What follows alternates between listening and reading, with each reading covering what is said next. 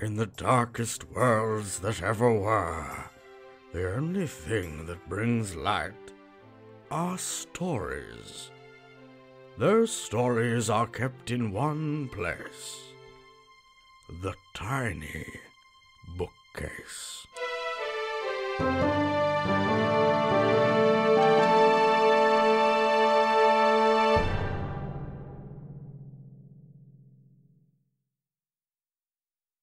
Hello, Story Seekers. I'm Ben. I'm Nico, and you're listening to the Tiny Bookcase. We had tremendous bloody fun on our journey through Season 3 with you. All good things apparently must come to an end, though, so we've put together 2 roundups to celebrate our guests. First up, we were joined by Nebula-nominated Dr. Charles E. Gannon, who excels in epic fantasy, techno-thrillers, and hard sci-fi. He reads an excerpt from Chapter 24 of Book 2 of his Kane Riordan series, which gave us the prompt, Problem Solved.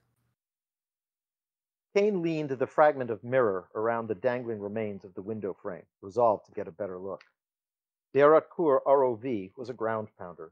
It was far too heavy to go airborne and improperly shaped to have a live operator inside. Its narrowest point was much thinner than an Aratkur was wide. Is it a robot? Asked Tega. No, I think it's an ROV with an expert backup system. Expert system, echoed one of the younger Indonesians, whose long, mellifluous name Kane had learned and promptly forgotten 3 times now. Yeah, answered Kane, watching the slow, cautious advance of the Aratkur unit, its 2 micro-turrets rotating protectively through rear and flank-covering arcs. Reporters like to call ground drones like this AIs, but there's no intelligence involved, just very sophisticated algorithms. They can operate independently for a short bit of time. Huh, nodded Tigger. Yeah, I can believe that. Why? Kane asked. Well, these expert systems don't like to go into stone or concrete buildings. They won't chase anyone inside, which makes sense. Kane smiled at Tega. You're right. Stone and other dense construction materials block signals. The machine shouldn't stay where it has to rely upon its own expert system. Tega shrugged. Sounds like a weakness to me. Kane smiled. Me too. Let's go. I may have a plan. You sure this is a good idea, man? Kane wanted to answer, hell no, but instead said, I'm pretty sure it'll work, as long as you're certain these expert systems don't shoot at unarmed humans. Haven't seen them do it yet, and they've had plenty of opportunity since this afternoon. And you're sure they have a capture mode? Yeah, like I told you, we've seen these robo-roaches come into areas where rebels or rioters have been making trouble. They find some older kids, do a spider sprint, and grab them. Then they carry them back to the Roach Motel. The what? The aliens' compound. They took over the presidential palace. So the Roaches ask the kids questions, shoot about anyone they know who might be a rebel. Always with an officer from the army standing there. Tego spat. But then they let them go. Scares the shit out of the kids, but they've never been hurt. Well, that's reassuring, sort of. Okay then, are you people ready? Sure they are. Question is, are you ready? Again, hell no. Yeah, here goes. Kane ducked low and scooted out, under the level of the cars parked along the street. He peeked out at the Arakur ROV. It was still creeping forward, aware that its prey, Tega's trapped friends, had moved farther down the dead-end street and were now unable to escape. But precisely where was that prey hiding? Well, here's something new to think about. Kane rose slowly from his hiding place. He walked, hands open, closer to the Arakur ROV, but also angled toward the looted and gutted stone bank across the street. The Arakur unit's rear sensors detected him immediately. One of the mini-turrets fixed upon him, the other began sweeping the unit's rear, laboring to keep nearby upper stories and rooftops in its defensive footprint. Come on, call your boss and find out what to do, and who I am. The Arakur unit was utterly motionless for 2 seconds, and then, so suddenly that Kane's stomach clenched and plummeted, the multi-legged device whirled about and came at him with startling speed. Kane had been expecting the charge, but still felt terribly slow as he turned and sprinted into the bank, sure that, at any second, he would feel the Arakur equivalent of a taser probe dig into his back and sprawl him, twitching, across the debris-littered sidewalk.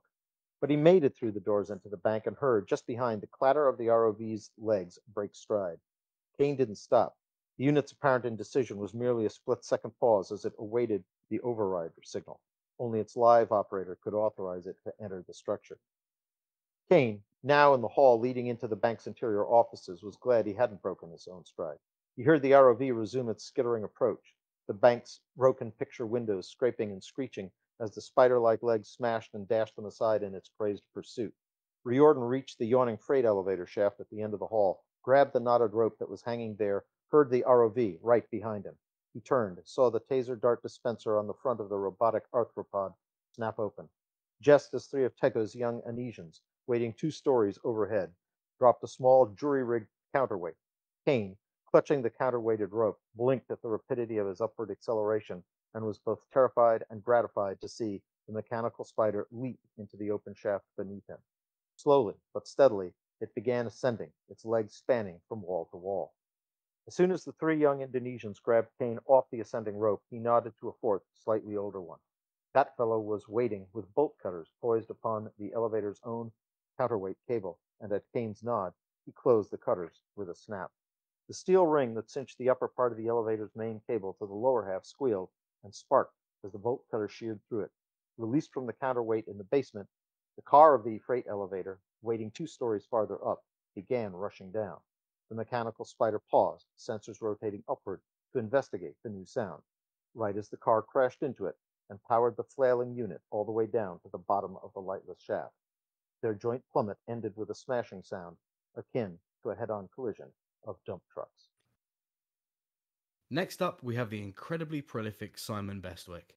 Simon, whose most recent novella is called A Different Kind of Light, wrote to the prompt Beneath the Crust. Beneath the Crust. I abandoned the car on the moors and spent a few minutes looking down at the blackened stain where the city was. Here and there it's still smoking. From the centre of the blackened zone, a great thick column of steam and smoke twists upwards, reaching into the sky before crumbling away into the wind. There are still checkpoints around the perimeter, but it's easy to find a weak point. It's been a month. Everyone's accepted nothing here can be alive, that their loved ones are lost and burned away. Everyone, it seems, but me. I slip through a checkpoint while a guard's looking the other way, then break into a run. The blackened zone smells of ash and tar and burning things. A prickly, sticky heat still hovers in the air.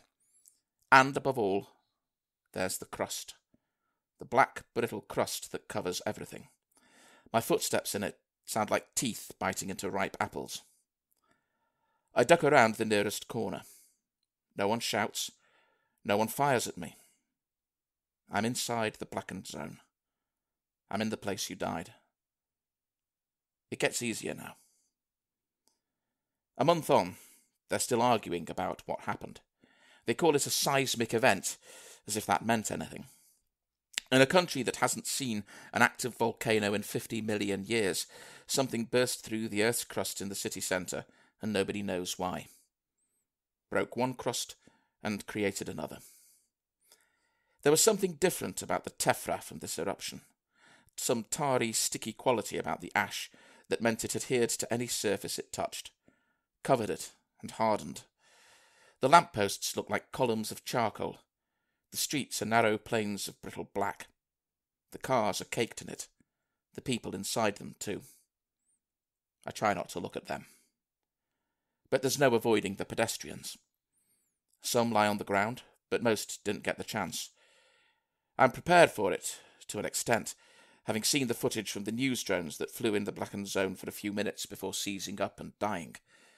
I see a couple of fallen drones as I make my way down the street. They're the only things not caked in ash. Most of the dead look as though they were turned to stone, or charcoal anyway. But not at once. The carapace of ash is thick enough to hold them in their last position, but can't erase all features.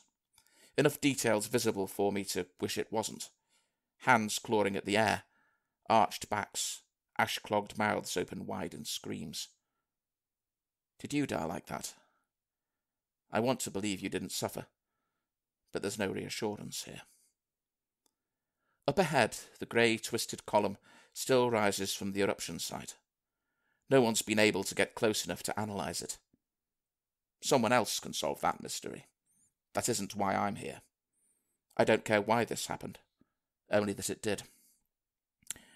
No, there are only 2 places I need to go, and only that many, because I didn't pay attention.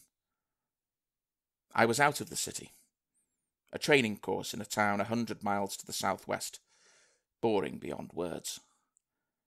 I hadn't wanted to go, but hadn't been able to get out of it. You joked about pulling a sickie. I was tempted, but didn't. If I had, I'd be dead too. I probably will be by the end of today.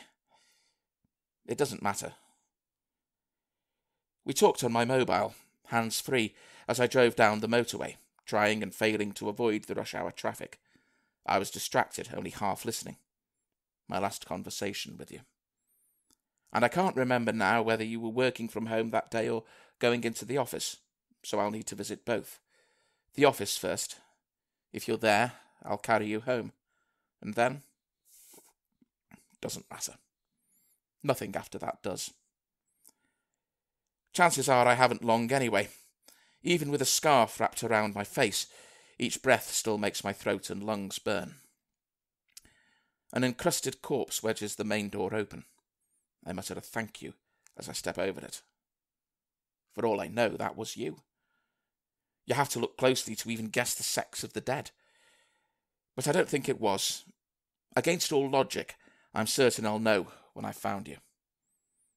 For the first few days I used to dream you'd survived.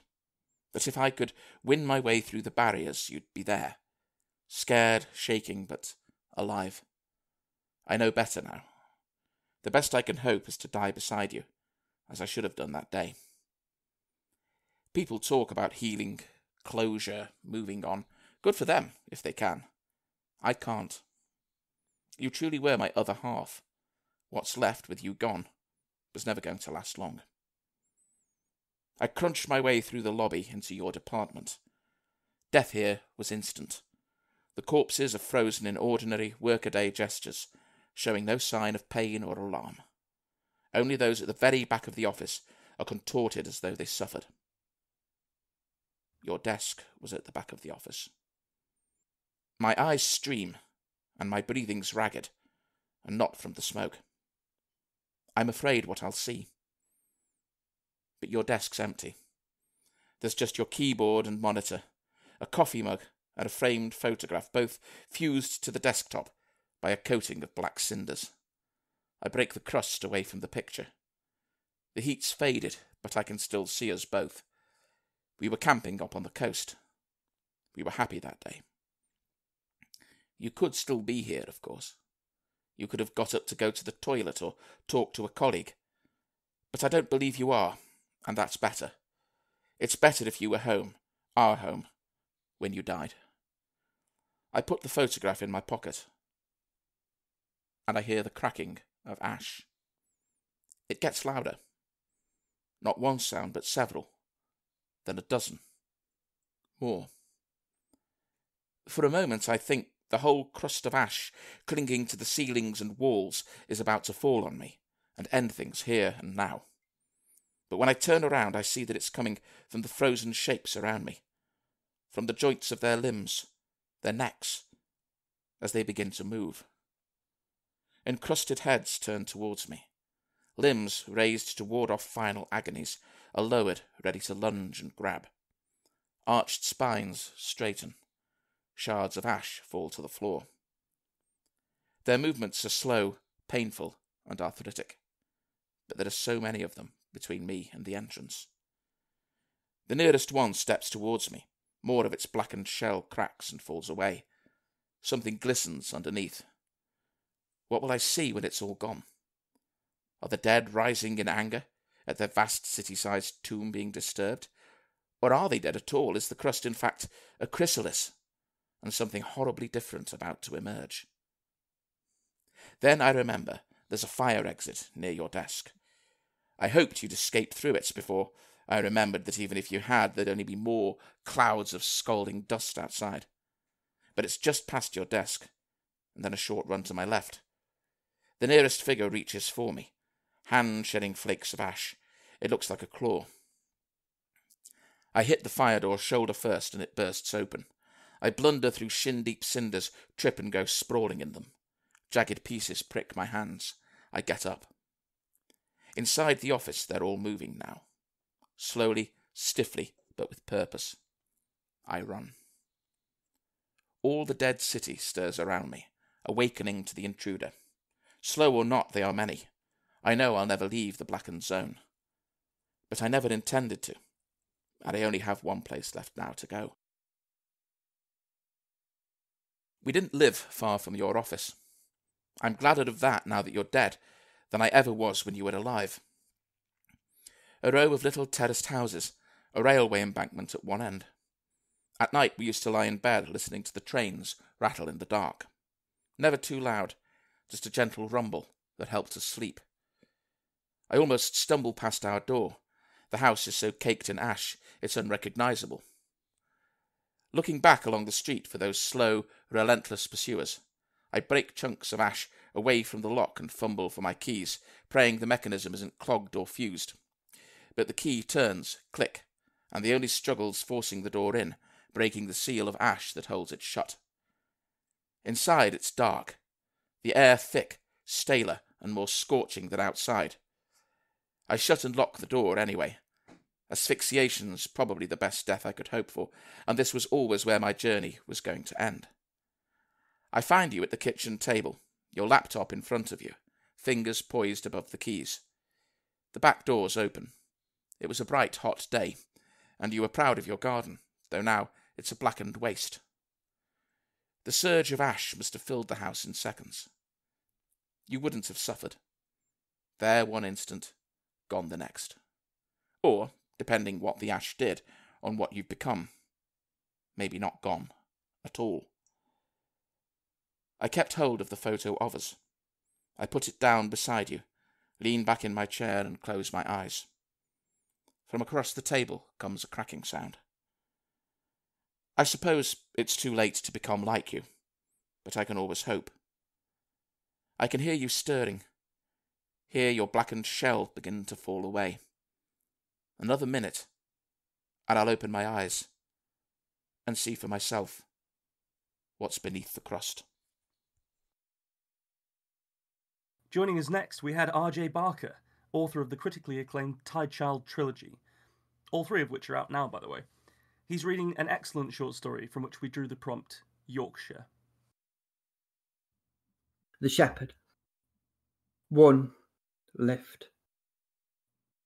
I used to hear foxes screaming and dream it was people. Now I hear people and wish it was foxes. Only occasionally now, mind. The screams still drift across the heather-carpeted moors and into my hayloft prison, carried here on freakish warm winds. The first time I ever heard cries for help, it had me pacing up and down the barn loft, desperate to do something, hobnail boots drumming out my impotence on the wooden floor. Pacing doesn't feel safe now. This old building creaks like a ship under sail. I have one shotgun cartridge. My world is green and purple, brown and white and red. Jan, Tam and Tetherer rule here. 2. Fetch. Jan is 8, pure breed border collie and the best sheepdog I ever had. Tam is 10, Jan's mother and always the calmest of the three. Tetherer is 1.5 and only just out of puppyhood. He's rotting away the fastest. I don't know why. Tam sits well back, ready to return any of the flock that try and make a break. Tetherer runs tireless circles round the herd, his legs trailing strips of filthy skin and fur. But it's always Jan that drives them forward. He sits, stares up at me from empty eye sockets, does it for hours on end.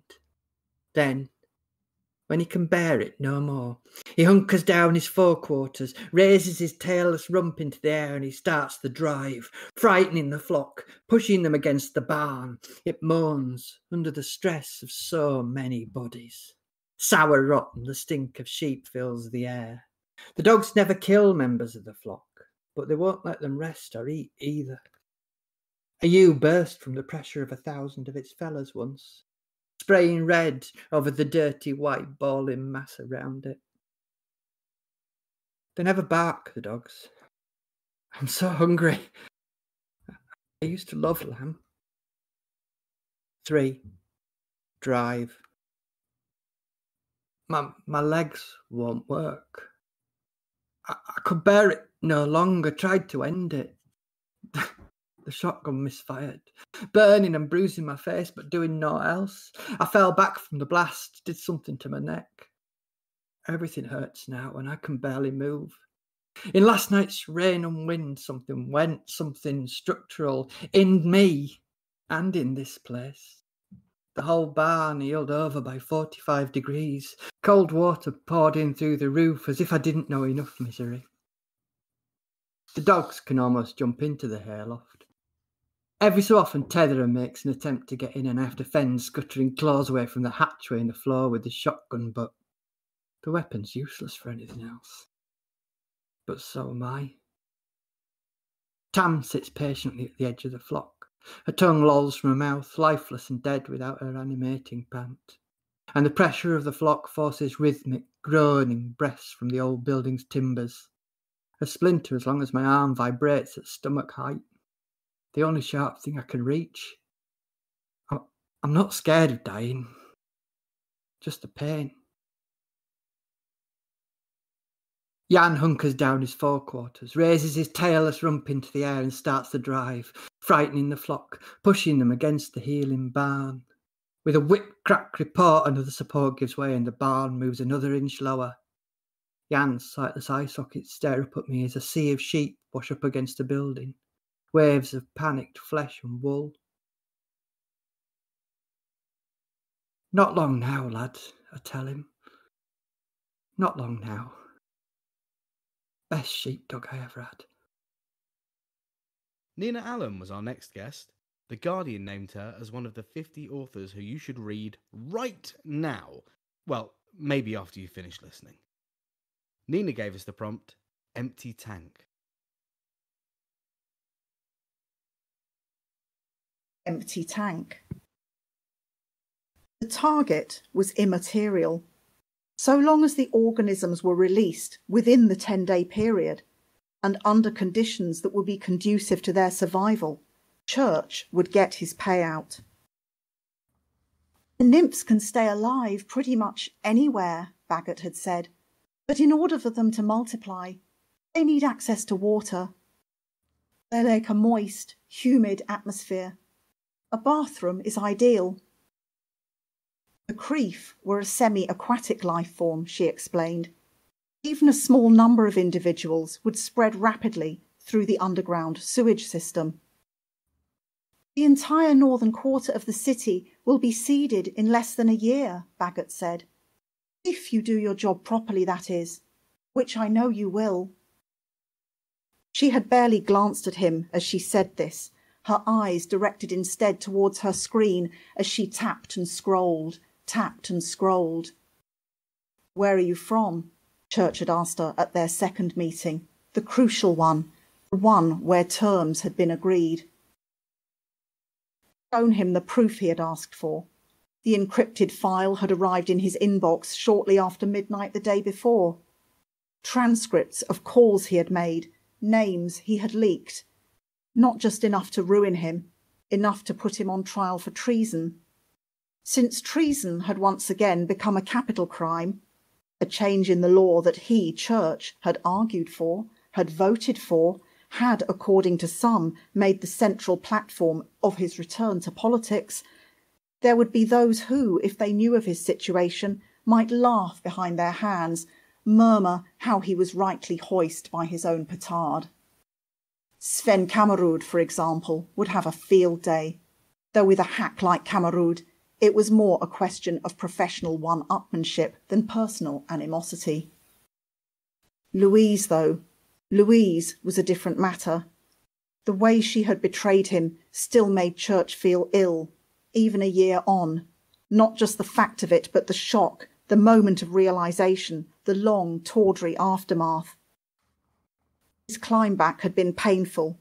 There had been many moments when Church had asked himself if it was worth it, whether any of it was worth it. Burnout.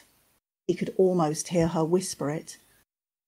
Church wondered if it had been Louise who had passed the information to Jocelyn Bagot, if she was responsible for this new nightmare as well as the old one. Bagot had refused to name her source, but You do understand, Bagot was saying. Of course, Church said, coming back to himself with a bump. He had no idea what he had just agreed to, what he was meant to understand, or not. Jocelyn Bagot was not the kind of woman you could safely ask to repeat a question. Church found himself wondering again if she was infected herself, if she was no longer human. Those eyes of hers, the queasy blackness of them, the near invisible boundary between iris and pupil. She was beautiful, he supposed, in a way. If you could somehow separate that from what she was planning, which of course you could not. Church coughed. When do how should I take delivery? Bagot smiled, her lips compressed together in a hard line. Oh, you can leave that to us. That evening, Church got drunk, and as he poured himself his fourth, or was it fifth, glass of Rioja, he asked himself if he even believed, if the whole thing wasn't bullshit, and if so, what was he mixed up in really? What was their game? The Creef, Bagot had told him, were an alien entity. No, not alien, he corrected himself, an alternate world entity that had once been present in our world, that were its rightful rulers. What we're doing, Bagot had said, is restoring the natural order of things, no more, no less. You remember those campaigns that were popular a couple of decades ago, to reintroduce lynx and wolves to the Scottish Highlands? They failed, Church mumbled. Oh, well, yes, well, the wolves clearly didn't have the right kind of help. Help like you, she said, and there was something in the way she looked at him, an absence of compassion, so total and so conscious that struck Church as beyond evil. The cold equations, he thought, the currency of hell. Because hell, if it existed, would be like this. No cackling, no gloating, no stupid jokes about the exorcist. Just an overwhelming knowledge of the end. A bottomless blackness, like everything's shut down forever and no fucks given. Church shook himself. The bottle was empty. No wonder he was tail-spinning. He went to bed, making a point of cleaning his teeth and setting the alarm.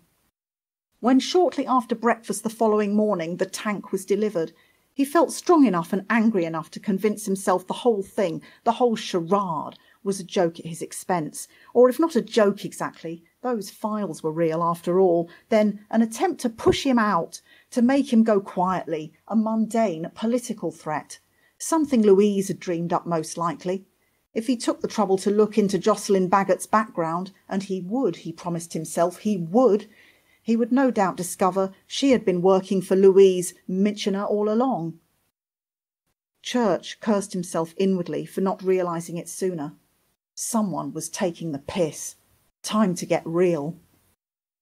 The tank was lined with gravel, and on top of the gravel some greenish-brown fuzzy growth that looked like moss. Amongst the moss were some medium-sized pebbles. At first glance the tank seemed empty of life, though as Church stared at the moss and the pebbles he began to see it was not. 5, 10, a dozen things skittered and flurried and floated about the mossy hollows and micro-boulders of their artificial universe. If Church had been forced to describe them, he would have said they were like transparent woodlice. Transparent woodlice only 5 times the size of an ordinary woodlouse, with long articulated legs and thread-like antennae. They could run like buggery, he saw as he watched them, fascinated in spite of himself. They could squeeze themselves flat as a coin, slide under one of those pebbles like a piece of junk mail under a doormat. Freaky. The idea of touching them was horrifying, though bugs and spiders didn't normally bother him. He would have to, though. He couldn't very well transport them into someone's bathroom in the goddamn fish tank. Jocelyn Bagot, typically, had brushed this practicality aside as of no account. Oh, it's quite easy, she said. The night before release, you place the tank in a cold place, a chest freezer or an unheated outbuilding. Low temperatures make them inactive. You can transfer them from the tank to a smaller container by hand. It's quite safe, she added, For you and for them. Safe and simple. Safe and simple, my arse. That evening Church got drunk again. He rehearsed his plan in his head, learning its details by heart so they seemed preordained. He was going to call Louise. This had been his intention from the start. He realised that now, from the moment Jocelyn Baggott had sent him the file, and ask her for a reconciliation. He would tell her things he hadn't said to her in years. He might even cry a little. Louise would take the bait then, for sure. She would invite him round to talk things through. They had always been good together, in bed that was. In his own subtle way, Church would remind her of that. He imagined her bathroom, the sunken tub with its lapis tiles, the lavender-scented towels, the sauna. Moist, Baggott had said, moist and humid, with access to water. The slow, inexorable takeover of one organism by another, Baggott had also said. Have you heard of the ichneumon wasp? The cordyceps fungus? Once a person is infected, in every way that matters, they are already creef. Where one door closes, another opens. Do you see? Louise had treated him like an insect. Fair exchange was no robbery, Church thought. Just deserts. It had to be soon, though. The 10 days Baggott had given him were ebbing away. Tonight, he decided, the creef would go into the freezer tonight. Then he would call Louise. The tank seemed much as usual, and as he reached up to lift it from the top of the filing cabinet in his office, Church barely glanced inside. Glancing inside made him nervous, though it was Baggott and her ultimatum that really made him nervous, he told himself. The moss, the pebbles, the darting transparent woodlice, he had seen those so many times now they were becoming boring. He carried the tank carefully downstairs, placing it briefly on the floor as he unlocked and opened the door that led into the garage. It was only once he was actually in there that he noticed. The tank's lid had become dislodged, and the tank was empty. Not apparently empty, the way Church was used to, but empty. Had he unseated the lid himself, carrying it, or had it been like that for a while and he hadn't noticed? Church found he couldn't say. The blood beat in his ears. It occurred to him that he might justifiably call Baggott, claim his payout, although money now seemed the least of his concerns. To round off part 1 of this roundup, we have Stu from the Stu World Order podcast, whose knowledge of comic books and movies is phenomenal. Stu wrote to the prompt, Interference. Interference. Patrick was not sure that he would ever get used to having traded in pads for khakis and a button-down shirt. He wasn't sure standing behind a podium would ever feel as comfortable as standing in front of a net. Could facing down 80-mile-per-hour slap shots really compare to 100 eyes on him, all focused on every word he said? At least back on the ice, he had 5 men standing with him, protecting him as best they could. Now, it was just Patrick. It probably wasn't a good idea to think of the people he'd be talking to so frequently as the opposition, he thought as he straightened his blue and yellow striped tie, a reminder of the colors he wore in college. Those folks weren't taking shots at him after all. They were depending on him. That was different. In that regard, they were more like his old teammates, right? Right? Patrick slowed his breathing and looked towards the curtain. As he stared at it, he felt his breathing start to hurry again, seemingly of its own accord. He looked at the clock. He only had a few minutes left to wait. Was he sweating through his shirt already? The thought made him miss the cold of the ice. 2 years ago, he never would have been here. 2 years ago, he was skating in the Frozen Four, 1 game away from taking his school to the national championship. 2 years ago, he was a senior in college, playing before professional scouts and hoping to make an impression. 2 years ago, he was letting over a decade of early morning practices and missed school dances take him to his destiny. And 2 years ago, it was taken away. Back then, the semifinal of the NCAA tournament was tied at 3 in its second overtime. Patrick had stopped 42 shots to that point and was determined to stop everything he faced until his team could solve the opposing Wisconsin goalie. However long that took, he was going to keep his team in the game. As the Badgers circled him on their power play, Patrick never let the puck leave his sight. He saw the pass back to the point perfectly. He shifted his weight as the defenseman wound up his shot. But then it all went black. The Badgers' right wing, a sophomore named Stottlemyre, had run into Patrick. No, he didn't just run into him. He powered all the way through him. Patrick still wasn't sure exactly when he was knocked out. Was it when the back of his head hit the crossbar and popped his mask off? Or was it immediately after when he fell and hit the ice? It didn't really matter ultimately. He had given up the game-winning goal and suffered his 5th concussion since starting college. It was goaltender interference. There's just no way it wasn't. In the weeks after the game, while Patrick recovered in a dark room, he watched the replay obsessively. And bitterly. Stottlemyre took a minor jostle from Patrick's defenseman, and he used it as an excuse to careen into the goalie. The referee had thought Patrick's teammate initiated the contact and swallowed his whistle, but Patrick knew that was the wrong call. He watched it over and over. Stottlemyre had intentionally rushed him to cause the goal. Losing the game stung. Well, no, that's not right. Losing the game downright blew. But the constant medical advice he had received in the loss's wake was somehow worse. Doctor after doctor confirmed that Patrick had to hang up his skates. The concussions had simply become too numerous over too short a period of time. Continuing to play at all was far too risky. Turning pro was simply out of the question.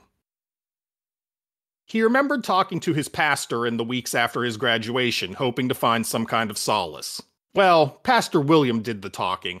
Patrick mostly sat there and found that he didn't want to listen after all. He knew what it was all going to be. This happened for a reason, and trust in the plan. These were great platitudes for losing a game and still looking forward, but for having all of his future games taken away from him? Nice sayings simply weren't helping, even from the man Patrick always thought of as another grandfather. Still, Pastor William never gave up on Patrick. He texted every day with new opportunities, as he called them. Come to the church and help out, talk to the kids at the vacation Bible school, work in the soup kitchen, advise some peers on their own crises of faith. William was clearly just trying to get him out of the house as often as he could, and Patrick always saw through it. But still, what did it hurt? Somewhere along the way, it stopped feeling like work. It stopped being an obligation to help his church leader feel like he was making a difference in Patrick's life. At some point, he started showing up without even being asked by William.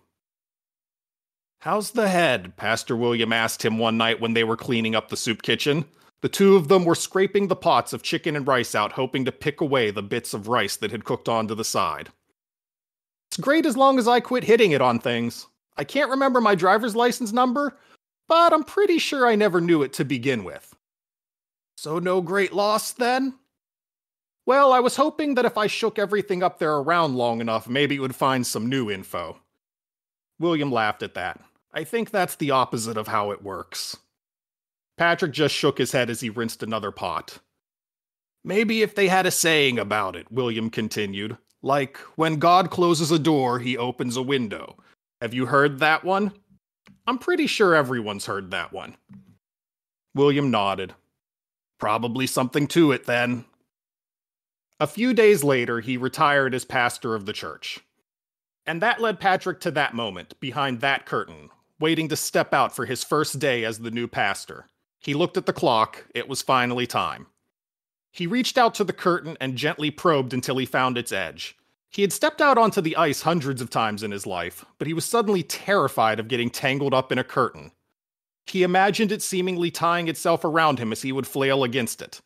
He'd fall. He'd bring the whole curtain down. He'd probably pull the roof right off the church and doom them all. He pushed it aside and emerged successfully.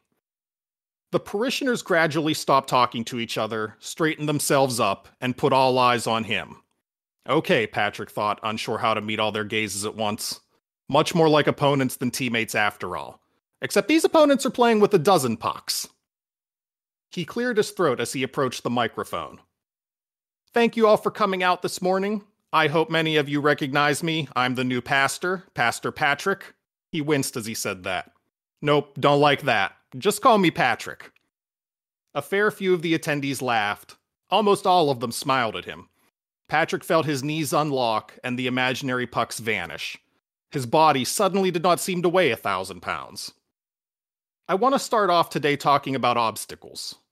Obstacles can really interfere with where you think life is going to take you. He nodded, then looked down at the podium. This time, he smiled. And it turns out I know a thing or two about interference. Absolutely bonkers. These people are great. Agreed. We thoroughly recommend you check out all of the guests that you've just heard. Follow them online, read their stuff. All in all, celebrate talent. As always, make sure you're subscribed to the Bookcase on your chosen podcast listening app or service. And we'll see you next week for part 2 of the season 3 finale. Very nice. Thanks for joining us for this episode of the Tiny Bookcase. Remember to subscribe, otherwise you're going to miss out on the future fun. Also, tell a friend. If you like this episode, link them to it. We'd be tremendously grateful. You can follow us on Twitter at BookcaseTiny, Facebook at The Tiny Bookcase, and Instagram at BookcaseTiny for updates. Speaking of supporting the podcast, well, magic can only take one so far. The Tiny Bookcase is supported by the generosity of its patrons. Those kind souls have really kept my belly full the last year. Let's cast a spell for them, shall we? For magnificent beardery, let's cast the Chinicus folliculale spell on Gary Laird. For rich ginger tones on the scalp, let us cast the Orangi Hedondo spell for Scott Byrne. And for general fabulousness, why not the Ooh La La, How's Your Mother spell on Matthew McLaren?